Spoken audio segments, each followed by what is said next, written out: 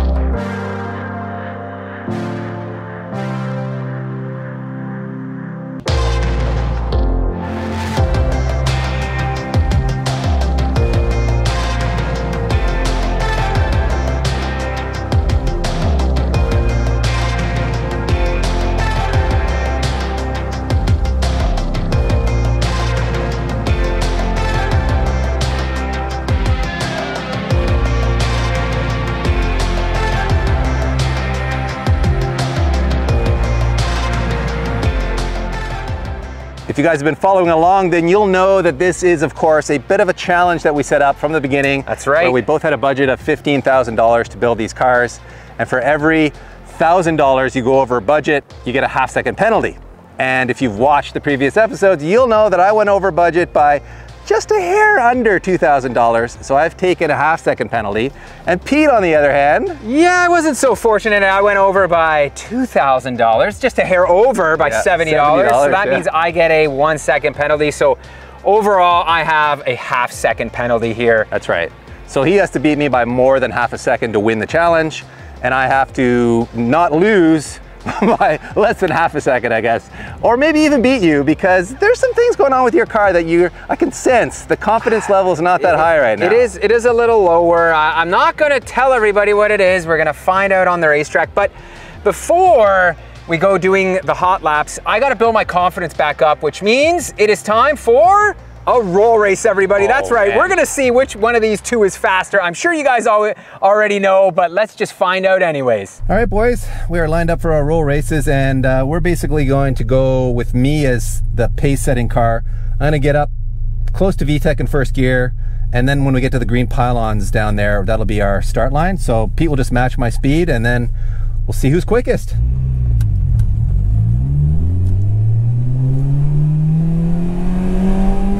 I'm in tech, and go.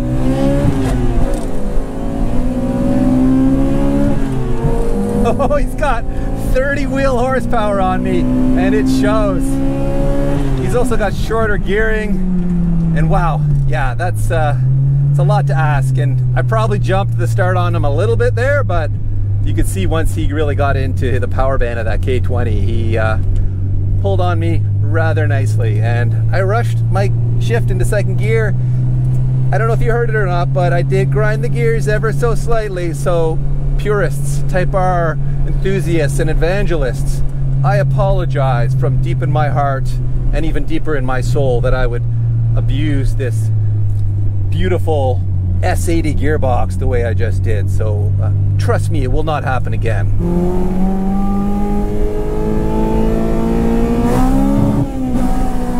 Oh yeah, baby. There he goes. God! Say goodbye. Yeah! Oh. Oh, the K20 power, people. It's just, it's unrivaled. NA 4-cylinder, best 4-cylinder in the world, in my opinion. Hands down. You cannot beat it. That was a good run there. I was a little bit high in first gear. I think I was like 6,000 or 7,000 RPM, so I had a bit of a wheel spin, but man, good run. No surprise in terms of the outcome. All right, we're gonna go again here. And this time, what I'm gonna do is, I'm actually gonna go to second gear here, people, to show you what kind of power we have here, so.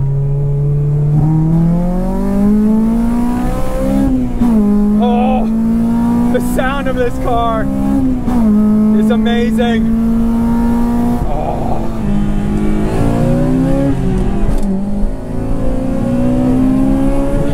Look at him go. I mean, that's progress, everybody.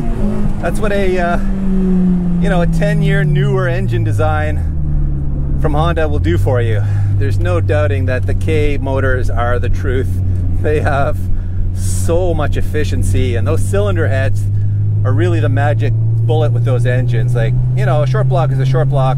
Obviously, Honda builds theirs very well, but the K20 cylinder heads flow like nothing else. I mean, they are just incredibly efficient.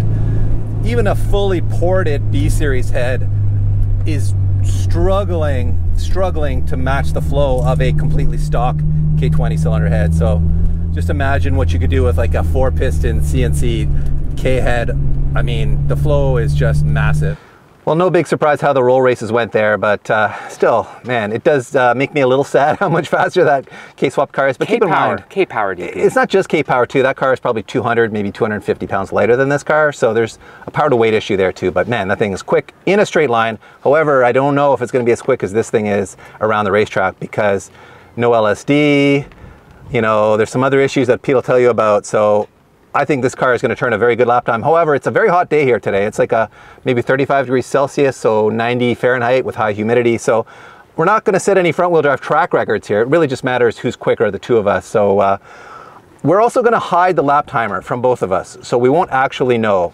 You can see over there. Yeah, we pointed it, it's back there. So I won't know what lap time I did. Pete won't know what lap time he does, and that way it'll be kind of exciting when we reveal the lap times at the end, both for you guys and for us, because it'll be a true surprise for everybody involved here. So the plan is 1 warm-up lap, 3 hot laps, and shut it down. So your typical like time attack style session. We're just doing 1 session each.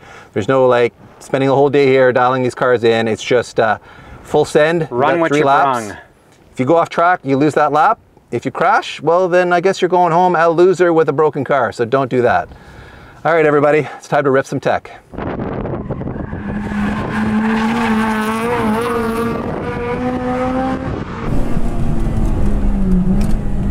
Man, this car feels so good on the brakes, even though we're running an ancient set of HP Plus brake pads at the front. It was all my budget could handle, but they worked well on the first corner. It's been so long since I've been here that I'm kind of relearning how to drive. Obviously I remember where the track goes because I've done 1,000 laps here, but I've had so little seat time that I'm feeling pretty rusty, but we're still gonna give it the full beans, because I gotta represent for the B Series, for the Type R, and for all you tech lovers out there. I mean, we know PT loves Hondas too, but I live and breathe this stuff, people. I live and breathe it. Oh yeah, ABS saving my ass there. Man, it's good. The grip from these Contis is really nice. And of course I have a limited slip differential, something Pete does not have the luxury of enjoying, so I can really put the power down much better than he's going to be able to. But I don't have that much power to put down, so I don't know how much of a difference it's going to make.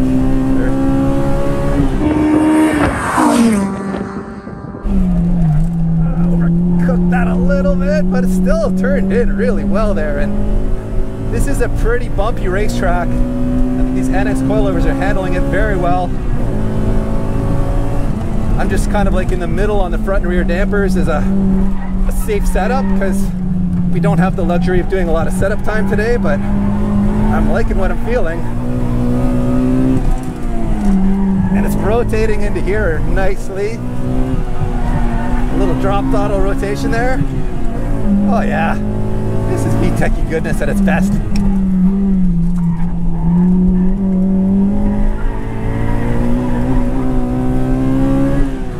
I'm not sure if I'm short shifting, because I'm like seeing 9K RPM on the pack, but it's still not hitting the rev limiter. But man, I don't want to abuse this precious museum grade Type R, do I? Clearly not.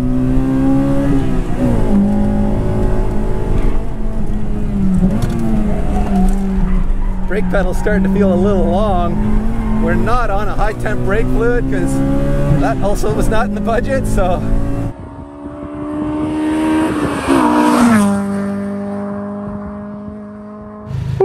I'm tuckered out, PT. I'm out of track shape here, if that's such a thing, but this car is so much fun, dude. You got to try it. Once you've embarrassed yourself in the UK, you got to come try perfection, because this thing is chef's kiss. It's so good right now.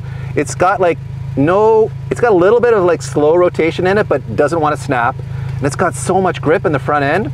I'm really happy I did some research on these ECF tires, because we need low pressures, because they grip like crazy when you run them at low pressures.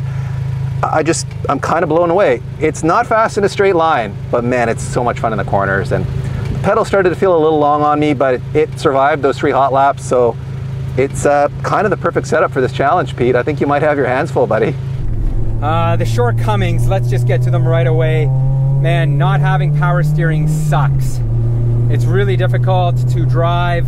I'm still getting used to the manual brakes, and they are fantastic, but it's hard to rev match to heel toe and get this car downshifted without me going like that and then popping the clutch like you saw there. So it really ruins how smooth I can be. But man, the grip of the Contis is incredible. I'm not even going to downshift here. I should be, but I'm not going to, just because, as I said, oh man, no LSD rocking me there. Woo, man, now here it is. Here's my problem. I don't know the braking zone here. I'm gonna push really hard, try to make my downshift. See, I for sure have slowed down too much in that corner there. You can see it's fighting, battling me so hard. But the grip of the Contis is good. Great suspension here.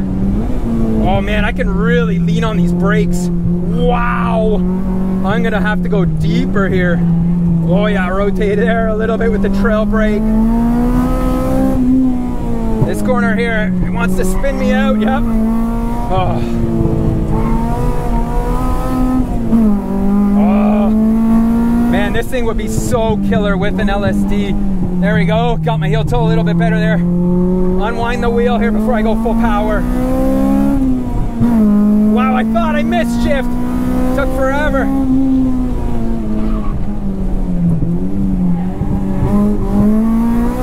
Oh, this thing is a handful. Such a handful, but wow, look at these tires. Grip me up. Oh, so good.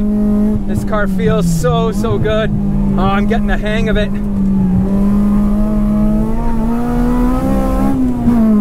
Man, the K2 shifter. Whoever complains about this thing, look at it. Oh, it's so perfect, precise. All right, I'm gonna go a little bit deeper here. Oh, that worked well. Little trail brake and patience, patience. Not having a seat in this, man, I am flying around. These stock seats are terrible. Oh, I can feel the pedal, guys. The pedal's starting to get long on me already. See, I think that's the problem. Oh boy.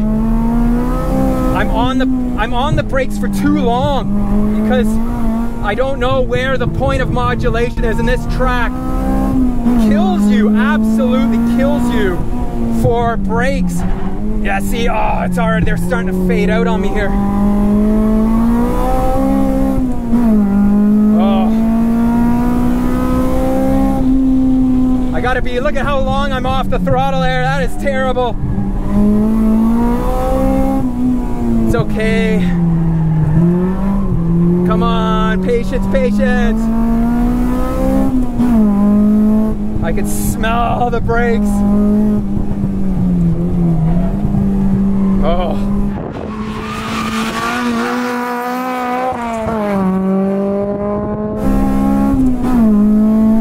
Wow, this thing just pulls so nicely. So nicely.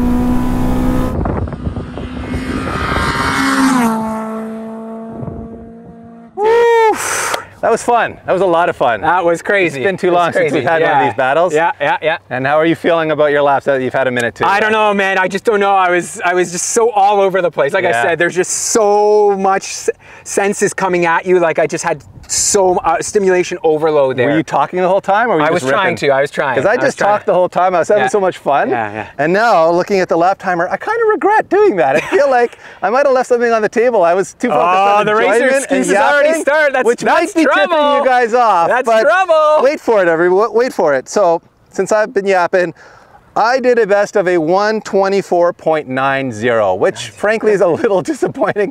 I thought this might be like a 22 car. It's a hot day. Yeah, like, and there's no power. Man, just rusty as hell, honestly. I think that's, and no setup time in either of these cars. Like, we're here, we're ripping, and that's it. If we spent all day here, we could probably knock a second or two off just 100%. From seat time and familiarizing ourselves with the cars. So, 124.90. Yes. PT. 124.87. Ah, yes! 3/100ths of a second faster. However, somebody here has a half-second lap penalty, which means you're actually a 125.37. It doesn't matter what it is, I lost. He lost the challenge, but he won on lap times. Oh, man. Kind of fitting, frankly. I mean, we knew this car would probably be faster. Yeah. Power is hard to overcome. It is. What was it like with the open diff, by the way? Was that a big deal? It was a struggle. Like, I tell you, if this thing had a proper diff in it, man, I'd shave, like, I'd say at least a second right away off. It's just insane. You're waiting. You feel the car kind of like hopping. You know how the open diff life? And especially on a track like this where there's so many tight corners where you could power out so much quicker. But yeah, like the other big thing too is seating position. Right now, I'm just getting tossed and turned. God, I wish I had made that Sparco seat work somehow because, you know, it would have just given you so much more confidence. You feel more planted. You understand where the car is, where right now, it's like when you're like this and you're trying to turn and you're like, whoa, is this car going to roll over? You really don't know what's going on. So, interesting. Yeah, it's funny in the Type R, even though I'm in street seats as well, I didn't feel that way. No, they've got so much better you feel hooked into that car, and that car talks so much too. You don't feel like it's fighting you the way I know these kinds of cars fight you. That feels more like a refined gentleman's lapping day car, even though it's a Type R and it's like really sharp and really pure. It feels so like tight. There's no rattles. It just rips. This is the definition of like a K-swap Civic. It's just like raw, pure. It smacks you around like you're their little bitch. So it's anyways, it was amazing. It was so much fun. It was a lot of fun. Well, there you go, guys. We've got a winner. We've got a faster car. I think maybe we need to wrap this up by like just swapping cars. Let's do this. You know, we'll call this episode officially over. What we're gonna do here is, you know, just put in a raw lap of DP driving the Civic and then a raw lap of me driving the Type R. So thank you guys so much for watching. Post in the comments, let us know, did you like kind of the new format for these videos? Longer videos, but you know, not more episodes. So, you know, I think we're under 10 episodes for both of these, which is, I think, a nice, really good, a really good number. We finished them pretty quickly. So if you like the pace or you have any criticisms or comments, certainly post in the comments, let us know. And thank you Continental Tire too, by the way, for sponsoring this series and making what is a hell of a good track tire. Wow, they have a lot of grip, and learning to lower the pressures on these, to me, they felt way grippier than when we tested them on our 350Z. So now I feel like I want to go back and redo that test, but can't do that one over again. No, you can't. So let's just go rip these cars instead. Yep, windows up because we want you guys to be able to hear. Otherwise, windows down because it's hot as balls. And wow, no power steering. This is terrible. I don't know how PT drove it. I guess that speed is probably not too bad. My EG back in the day did not have power steering, but it wasn't a depowered power steering rack. It was a non-power steering EG, so I don't think it was this heavy.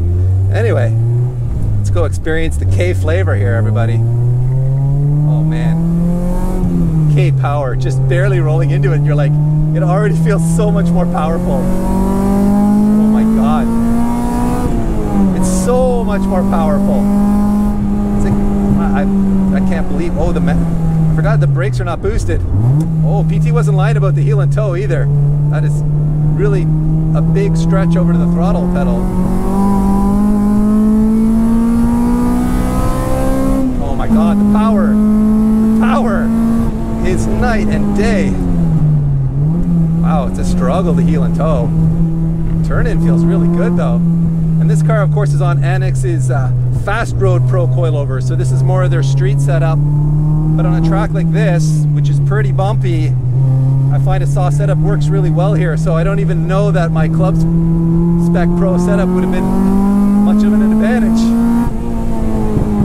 So this honed booster delete is really interesting. Like, I've driven race cars with manual brakes and it has a similar feeling.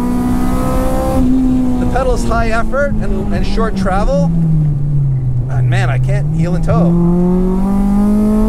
But I think once you get used to this brake pedal, it would actually be really good. I think you'd have a really good feel with it.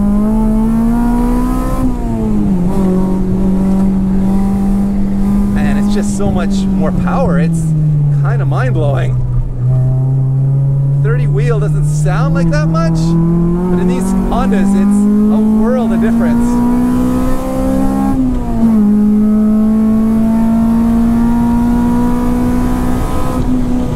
I just don't know where to brake because the brake feel is so different, and then heel and toe is so hard. The open diff, I don't know, hasn't bothered me yet. Probably because I'm only going 9/10, but still. You really have to use the brake pedal hard, but when you do, it's there. Those HP pluses are doing work. I don't know if I should go down to second here or not, but a little rotation there. This car is nice, man. Fix the ergonomics. This car would be really good. I'm with PT though, the harness and seat. Wow, coming out of the corner, the power. Wow.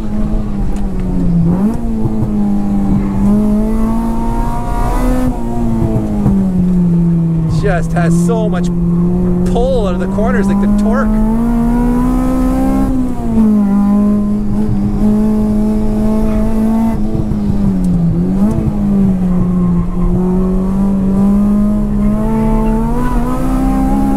There's the open diff, okay.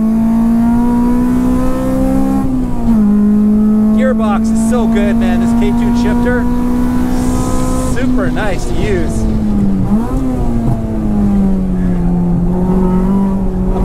Way over slowing for turn one there, just because, like Pete was explaining, there's just such a difference in pedal feel and pedal spacing. But I think, you know, with seat time and maybe a wider brake pedal, it would be a really nice setup. Try second gear through here. Oh man, it's violently fast. So good. Oh man, I almost locked the brakes up there, so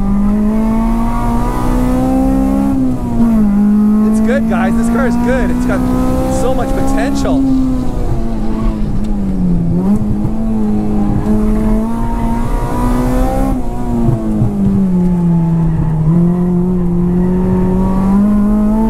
It is a handful though.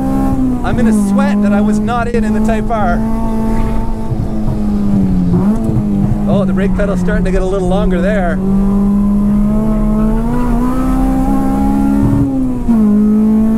Alright, well, now I know why he beat me. Power is no lie, guys. And this car is light. It's got a really good setup in it too. Like, it is not understeering. It is very neutral.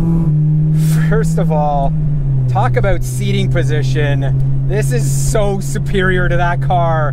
Oh my goodness, and having the power steering again feels so much better. Look at this, ah! The seat feels better. Wow. And watch this, limited slip, oh yes. But wow, the difference in power is remarkable. The brakes, everything just feels so much better. But look at, see, that's the struggle I find with this car. Like, look what happened. I wasn't in second gear there, and man, you're just waiting for any type of power to come in. If you're not in VTEC, oh, the braking on this car is phenomenal. You can huck it. Look at this, full power right here. Got it floored. But see, it needs that lower VTEC point. Oh, it's good. So refined. My God, you can attack the braking corners. Look at this. Like, I am so over slowing this car. I forgot how you have to drive these cars. You really, man, you gotta rev them out. I'm so used to the manual brakes. I'm using the brakes on this. Look at this car. Oh, wow, though. Look at this thing, and oh, I just missed that corner, but power out here.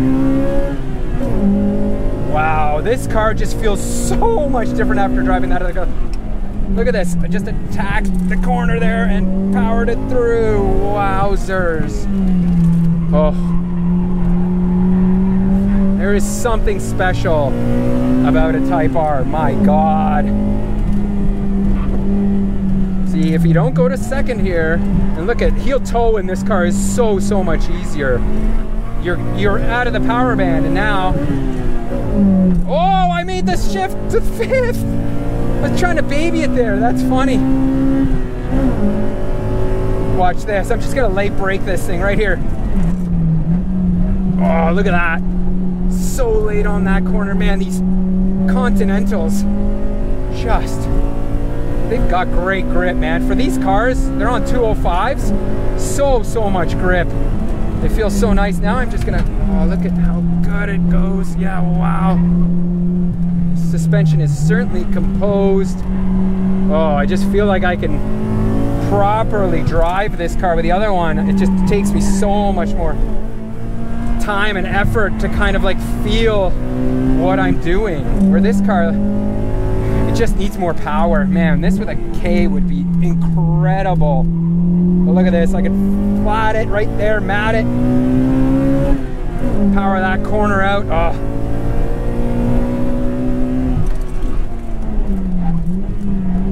Oh yeah, look at this. God, what other front wheel drive car could you drive like this? Oh, jeez. Incredible, guys. This is what peak front wheel drive is. All right, I'm gonna shut her down here. Oh, wow. Yeah, I'm starting to sweat. Incredible. This car just as a whole just feels so good. So right, like the wheelbase I feel it's less twitchy than the other car. But man, the lack of power is significant. Holy smokes. It's kind of crazy, the difference in power, you know, like we're talking 30 wheel, which is huge. And just the torque, like it just has no torque. I've forgotten how torqueless these motors are and why you constantly just have to have them up in the you know, between like 7,000 and 9,000 RPM. And for me, it's difficult. I have so much mechanical sympathy. I'm always telling myself, I'm like, oh God, is this thing, you know, am I gonna blow this thing up? I keep holding it at 8,000 RPM through a corner, but they don't, man. They just, they keep on ticking. They do not fail for the most part. Like these engines are phenomenal given the abuse that they take.